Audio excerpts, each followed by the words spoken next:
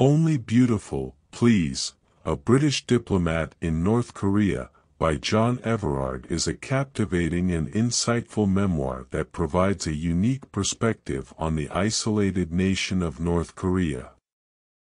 Everard, a former British diplomat, offers readers an intimate glimpse into the intricacies of diplomatic life and the challenges of navigating the complex political landscape of the country. Through his first-hand experiences and keen observations, Everard sheds light on the inner workings of North Korea while exploring themes of power, propaganda, and the pursuit of beauty. The memoir begins with Everard's appointment as the British ambassador to North Korea. He recounts his initial impressions of the country and its people, highlighting the stark contrast between the public facade presented to foreign diplomats and the harsh realities of everyday life for ordinary citizens. Everard skillfully paints a vivid picture of the country, capturing the contradictions and complexities that define it.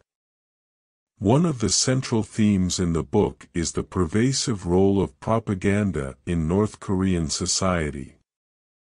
Everard describes how the regime meticulously controls the flow of information, shaping the narrative to maintain its grip on power. He narrates instances where he witnessed elaborate performances and meticulously choreographed events designed to create an image of a harmonious and prosperous nation. However, through his interactions with locals and behind-the-scenes glimpses, Everard exposes the stark contrast between the staged reality and the hardships faced by the North Korean people. Another significant aspect of the memoir is the exploration of the pursuit of beauty in a repressive regime. Everard delves into the paradoxical relationship between the regime's obsession with projecting an image of perfection and the harsh realities faced by its citizens. He discusses the meticulous grooming and strict beauty standards imposed on individuals, including mandatory haircuts and dress codes.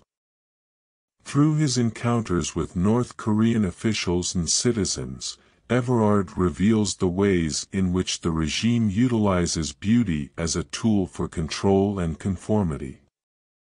In addition to the political insights, Everard also provides personal anecdotes that offer a glimpse into his own experiences as a diplomat. He discusses the challenges of building relationships and trust in a highly surveilled and suspicious environment. He recounts his interactions with high-ranking officials and the delicate diplomatic dance required to maintain open lines of communication while respecting cultural sensitivities. Everard's storytelling is engaging and offers a unique perspective on the diplomatic process. While the memoir provides a wealth of information and personal anecdotes, it does have a few limitations. At times, the narrative can be dense and overloaded with details, which may overwhelm some readers. Additionally, some readers may have preferred more explicit analysis or reflection on the author's experiences, rather than solely relying on the storytelling aspect. Nevertheless, these minor drawbacks do not detract significantly from the overall impact and value of the book. Only Beautiful, Please, A British Diplomat in North Korea, is a compelling memoir that offers a rare glimpse into one of the world's most secretive and enigmatic nations. John Everard's rich storytelling and astute observations make for an engaging and thought-provoking read.